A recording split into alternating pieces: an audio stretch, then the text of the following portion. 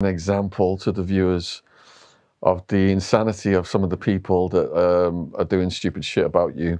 I won't mention the guy's name, but last week I watched a video and there was a young man and he had a gun out and he's just pointing the gun at the camera and he's just screaming about Darren G, just going, oh, I'm going to do this to you, I'm going to do that to you, blah, blah, blah, blah, blah, blah.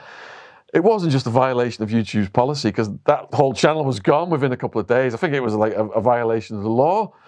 So it was quite idiotic to do that.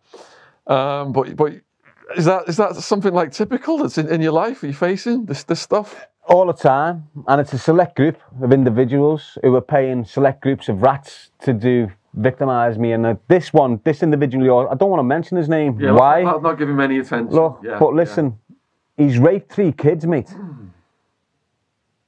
No one seems to be grasping this in Liverpool, you know. You've got this rat.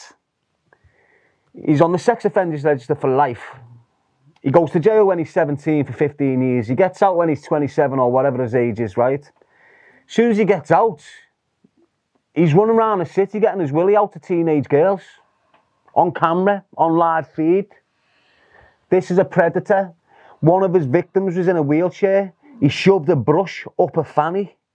It's a 15-year-old girl in a wheelchair, and the rat still runs around the city, and the rat has still got these drug dealers giving him money to target me.